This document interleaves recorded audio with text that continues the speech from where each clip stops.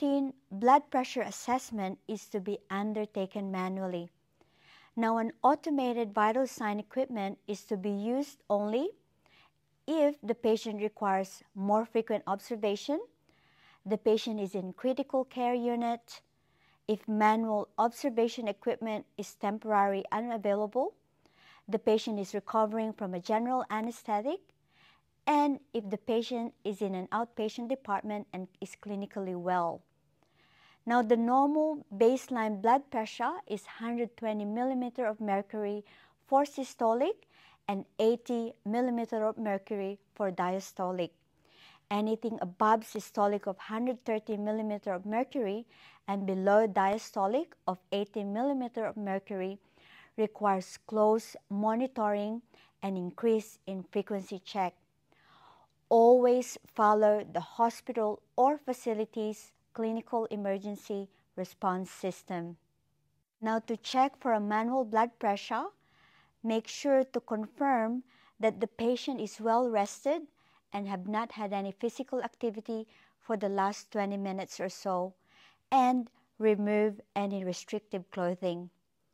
Make sure to choose the appropriate blood pressure cuff, because cuffs that are too narrow for the size of the limb will result in a falsely elevated blood pressure. Conversely, cuffs that are too large for the size of the limb will result in a falsely low blood pressure measurement. Now, the placement of the cuff should be 2 to 3 centimeters above your cubital fossa, and the artery marker should be in line with your brachial artery. If it's the first time you're looking after a patient, it's always good to check the initial systolic blood pressure. Now, you can check it by feeling the radial pulse and inflating the cuff until the radial pulse cannot be felt anymore. Now, gradually release or deflate the cuff until you feel the radial pulse. Now, this point represents the systolic blood pressure. Place the diaphragm of the stethoscope over the brachial pulse and inflate to 30 millimeter of mercury, higher than the initial systolic blood pressure. Then deflate to 2 to 3 millimeter of mercury per heartbeat. You will hear the Korofkot sounds to determine your systolic blood pressure and diastolic blood pressure. Now, the SBP is the highest point at which the initial tapping or the Korofkot phase 1 is heard in 2 consecutive beats during exhalation. Now, the DPP is equated with the disappearance of your Korofkot sounds. The blood pressure that you've taken is then immediately to be charted on your observation chart.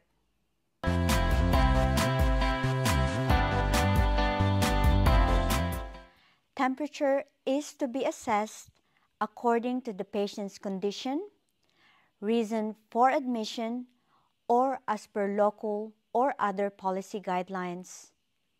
Normal adult temperature is between 36.5 degrees Celsius and 37.2 degrees Celsius.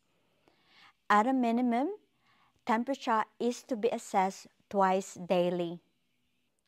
Now, to check for the patient's temperature, make sure that you'll be turning on your thermometer machine and put the probe cover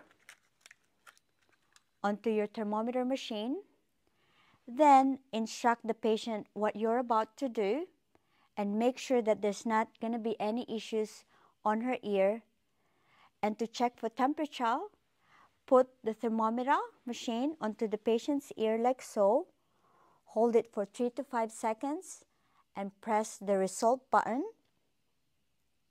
Then the result will show up on the thermometer machine. Make sure to notify the patient the result and document immediately onto your observation chart.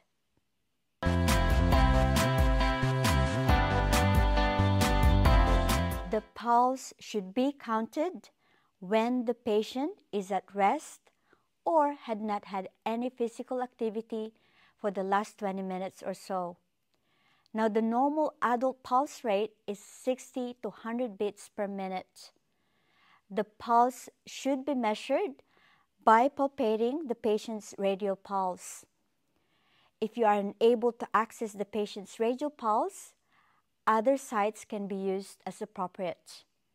Now, the patient's radial pulse should be assessed for rate, rhythm, and amplitude or strength. The pulse should be counted for 30 seconds or 1 minute if the rhythm is irregular. Then, the pulse rate should be immediately documented or charted on your observation chart.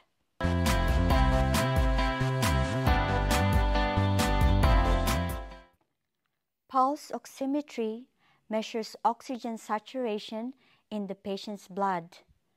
Now, unaltered oxygen saturations are a late sign of respiratory distress. Initially, the body will try and compensate for hypoxia by increasing the rate and depth of respirations.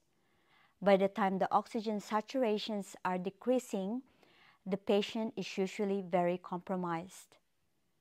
Now, your normal oxygen saturations are 97 to 100% room air. Oxygen saturations above 90% correlate with very low blood oxygen levels and require urgent medical review. Now, if your patient's oxygen saturations are low, you will usually notice other signs that the patient is short of breath, such as increased respiratory rate and effort. To measure the patient's oxygen saturation, make sure to check if there are no fake nails, as it does affect the reading. Now turn the machine on and wait for a few seconds. Usually it will also turn on once you put it onto the patient's finger. Make sure to update the patient of the result. Then make sure to immediately document on your general observation chart.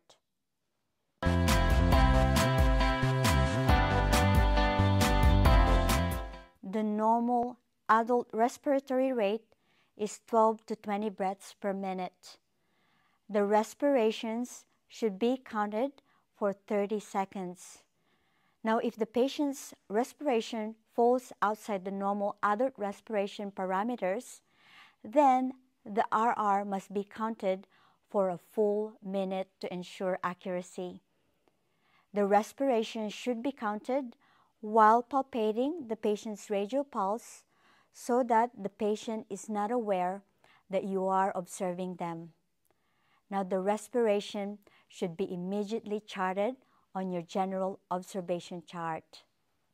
Now, to learn more about your OSCE, make sure to subscribe and enroll now at AURN Pathway.